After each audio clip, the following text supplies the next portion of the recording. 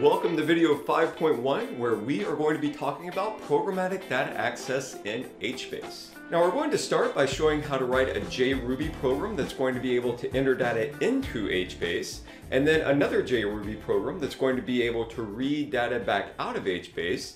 And then finally, we'll close this video by importing a larger amount of data using a CSV file.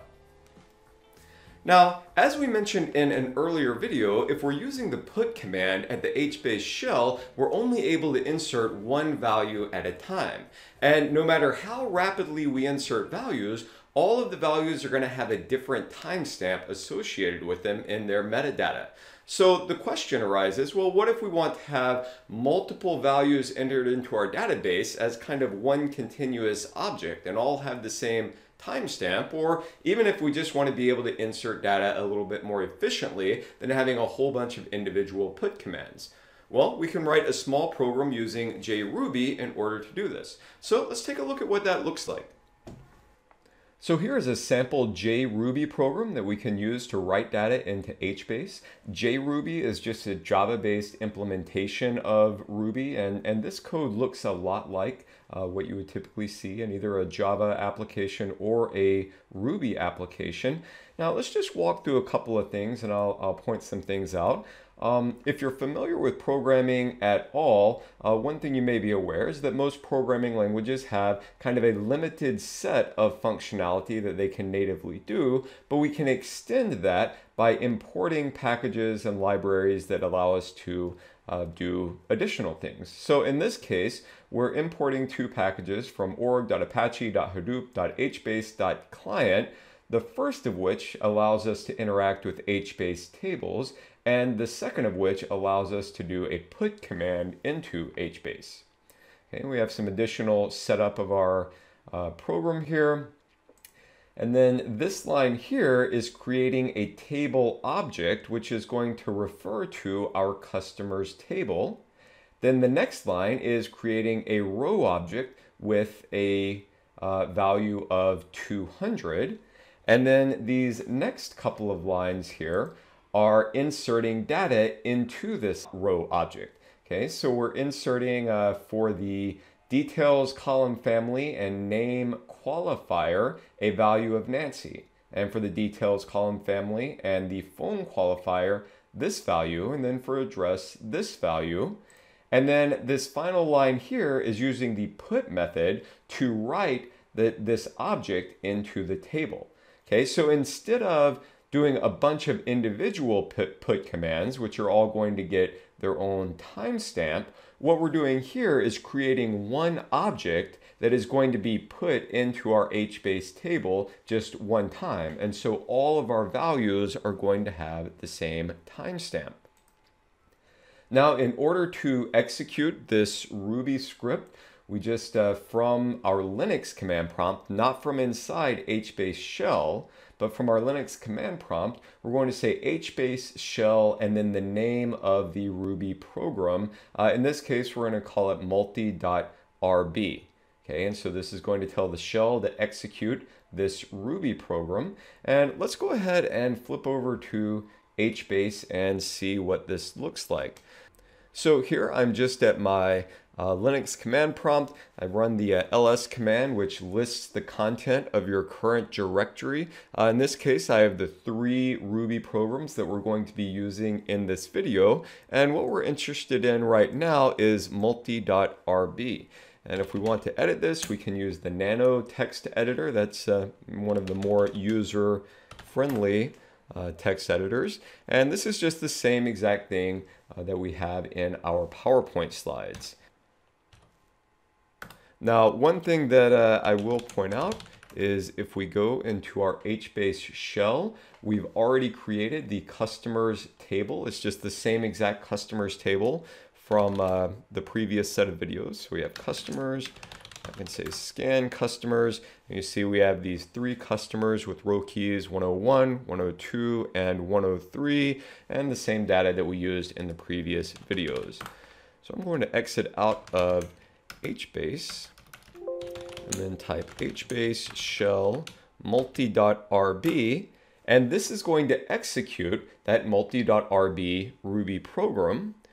And it takes the client just a moment to start up. It runs the script. Now we're in the HBase shell. And if I were to say scan customers again, you can see that we have some new values here for this customer with a row key of 200. And here's the value for name, for address, for phone. And one thing I'll point out is that all three of these values have the exact same timestamp ending with 9646, right? So the JRuby program just created an object, and that object was written to the HBase database instead of each one of these values being written individually, which is what we see with all of these very different timestamps for the other values. So that's all well and good and kind of useful, but it's very limiting that we've hard-coded these values into the Ruby program, because if we want to insert different values, we would have to open up the Ruby program and change the values and close it and run it again. So what I present to you here is a slightly modified version of this program, which is going to allow us to pass in values at the command line. So we're starting off in exactly the same way, but then we have a couple of lines here that are going to take arguments that are passed in at the command line and store the values of those arguments as the name of the table, as the row key for the customer that we're going to be entering data for, and for the column family that we're going to be entering data for. And then we're going to loop through as many column family qualifiers and values as we've passed in at the command line. Okay, so this application takes data in the format of, we start off the same way, HBase shell, and then the name of the Ruby program that we want to execute. But then argument 0 is the table name, argument 1 is the row key, argument 2 is the column family, and then everything beyond that is going to be a column family qualifier or a value. Okay, so basically what happens is argument 0 gets stored as the table name, argument 1 as the row key, argument 2 as the column family, and then those get passed down to this part of the program. So when we create our table object, like we did in the other program, it's creating the table object for whatever table we passed in here at the command line. Okay, and then when it creates the row with a row key of whatever we passed in at the command line. And then when it starts to add to the row, it uses whatever column family we passed in at the command line. Okay, and then we have a loop here, which is going to execute until it is executed more times than whatever the number of column family qualifiers we passed in at the command line is. Okay, it's a little bit tricky, but if you've done some programming before, this hopefully will make sense. So right here, we're setting a value to this limit attribute, which is going to be however many arguments we have passed in. Okay, and in this case, it's going to be 7. 0, 1, 2, 3, 4, 5, and 6. Computers start counting at 0, but we have 7 arguments that we passed in here. So our loop is going to continue executing until the value of n is above or greater than or equal to 7.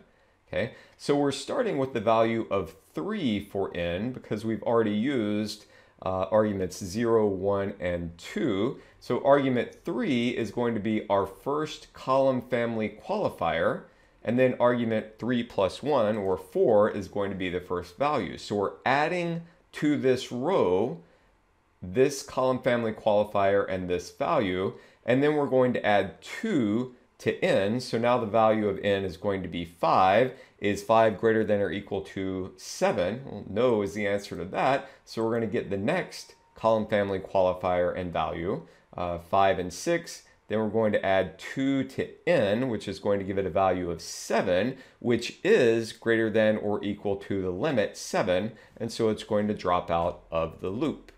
Okay, and it'll just keep doing that until we get above the limit. So we might execute something like this. HBase shell, data input, customers 201, details, which is the column family, name, John Smith, and then phone, 555-123-1234. And let's just jump right over to HBase and we'll take a look at how this goes. So I have my data input Ruby file, and this is exactly what we have in the PowerPoint slides over here. So I'm going to say HBase shell data input.rb.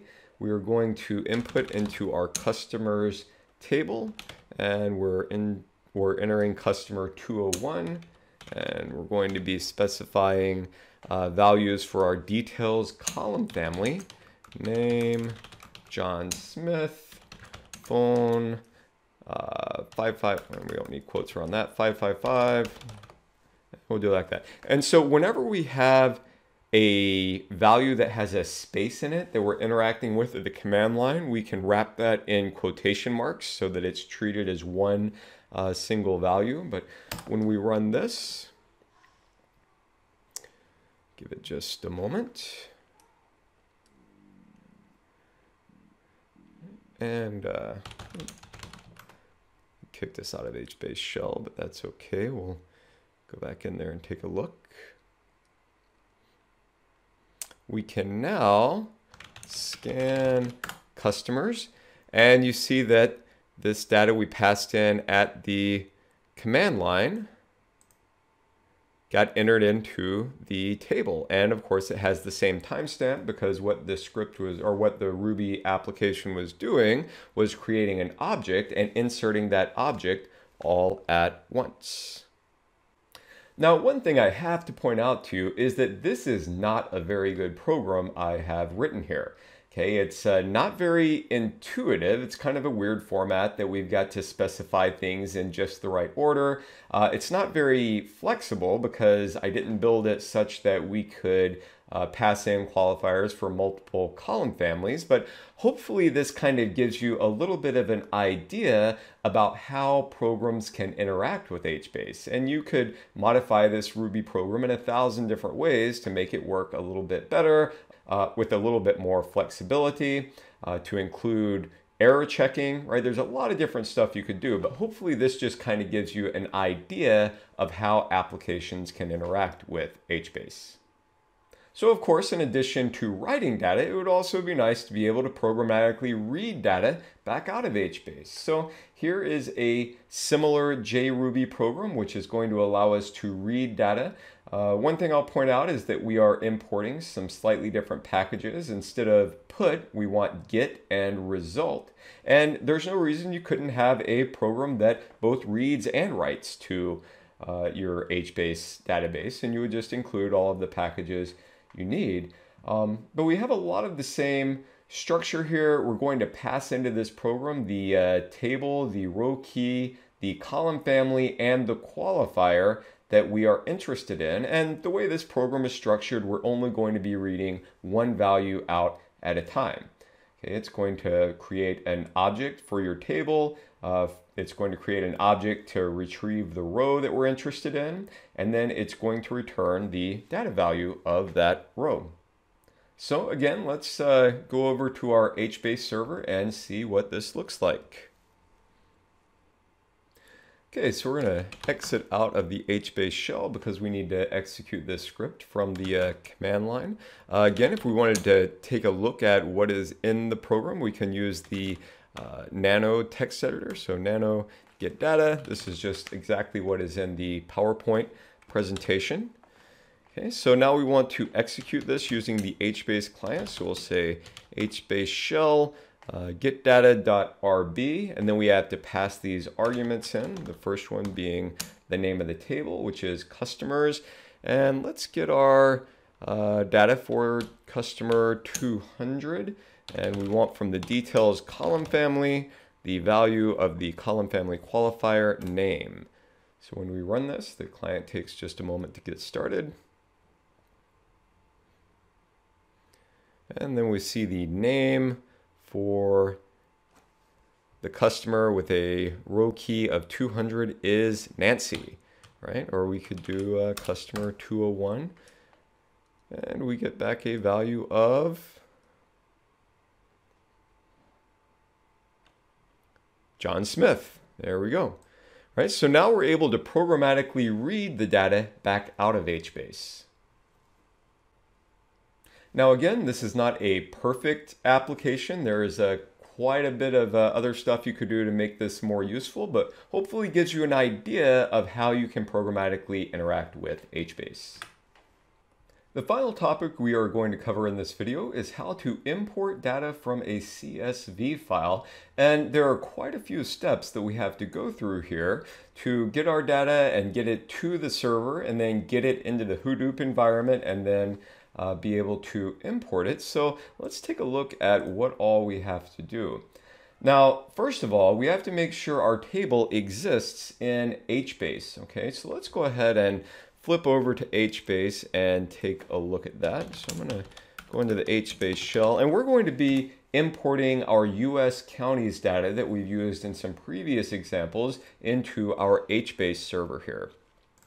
So at this point, we have only the customers table, but I'm going to run the statement to create a table for counties. And as I mentioned previously, since we're all sharing this same HBase environment, I'm going to put my initials MG in front of it. So if you're following along, you don't accidentally try to create the same table I already have. And I would ask that you do the same, put your like your Blackboard login in front of any tables you create. So I'm creating a table called MG Counties with the column families of summary, ethnicity, financial, work, transportation, and work sector. And these are just column families that I made up based on kind of the categories of data that I saw in the data set. So when I do this, now we have a table called MG Counties. And of course, if I scan MG Counties, there is nothing in there just yet. Okay, so I've created my table. I'm going to be done in HBase for just a minute, but we know that that's there. Okay, now we have to work with our source data file, which in this case is a CSV file that I have on my computer, and I've just conveniently stored it in :\data. This is a file that we're going to be using for another example in a few minutes, but here is the MG US counties formatted for HBase CSV file. If I open this up, this data hopefully looks kind of familiar. It's just all of our states, all of our counties, and then all of the values associated with them. And one thing I need to point out is that the way the import utility works, it does not want a header. So I've stripped off the header that describes what all of the attributes are. And you'll see in just a minute how we get that metadata about our data back in there. Next, we need to copy this CSV file up to our HBase server. And there are a number of ways we can do this, but I'm going to suggest the utility PSFTP, which is part of the PuTTY suite of tools that you probably already have on your computer, is going to be one of the easier ways that we can do this. So this is a secure copy utility. There's a number of others that you could use, but we're going to use PSFTP here. When we launch it, in order to connect to our HBase server, we're going to say open and then the DNS name of the HBase server. It's going to ask for a username and password, so we're going to provide that. And now we are connected to the HBase server. And I'm going to say put :/ and then the name of the file, which is MG US counties _HBase.csv. When I do this, it actually, I left out my directory here, data /MG US counties. And so this actually just copied this CSV file over the internet to my HBase server. So if we go back over to HBase now and I do an ls, we can see that we have this CSV file. This is what was just copied from my desktop computer that I'm recording these videos on to the HBase server that is up in the AWS cloud. Okay, so now that this file is here, the next thing we have to do is copy it into the Hadoop environment where HBase can access it. It needs to be copied over to our HDFS or Hadoop Distributed File System in order to allow the import to happen. So we're going to use this command Hadoop fs copy from local, and then the name of the file, and then the location within HDFS that we're copying to, which in this case is a temp directory. Okay. So I'm going to copy and paste this command, Hadoop fs copy from local. This is the local file, and this is the destination in Hadoop fs that we are copying to. And this should be a fairly fast operation, and it is. Now, one kind of neat thing that I will point out is if we go over to our Hadoop HDFS management console, which is at the address of our cluster, :50070, and we go to this utilities tab and look at browse the file system, we can see that we have a temp directory. This is the directory we just copied that file into. And here is our mg US counties _ HBase.csv file. Okay, so this is actually representing the file being stored in HDFS, and we'll talk a little bit more about what that means in the next video. So we have one copy of the file on our local computer, one copy on the master server in our HBase cluster, and then now we've copied this same file over into the HDFS data store. Now the next thing we need to do once the file is in HDFS and is going to be able to be accessed by HBase is to run the import command. Okay, and so this is a utility called import TSV, and I've made different colors, all the individual aspects of it here, so we can kind of walk through it step by step. But we're going to run HBase. And we're going to tell HBase we don't want to run HBase shell this time. We want to run the HBase import TSV utility, which we refer to as org.apache.hadoop.hbase.mapreduce.import_tsv. And what this utility is going to do is create a MapReduce job that is going to go through this entire CSV file and parse it and write it into HBase. So after we tell it the utility we want to run, we tell it that the separator is going to be a comma because this is a comma separated file. And then we have to specify what all of the columns are. So a column family and a column family qualifier for each value that we're passing in. Okay. And we have to start with HBase_row_key. So this is going to be our unique identifier for every row. And then column family :qualifier, column family :qualifier, and so on until we've specified a column family qualifier for every value that is in this CSV file. Finally, we tell it what table we're passing these values into, and then the location of the source data in our HDFS data store, which in this case is in temp US counties _ HBase.csv. Okay, so the actual command I'm going to be running is this, which is long and gnarly looking because we have so many column family qualifiers that we are passing in.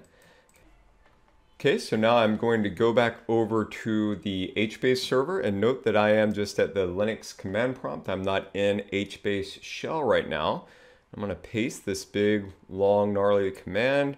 And so a MapReduce job has been created that is parsing the CSV file and entering the data into HBase. This is going to take just a moment to run.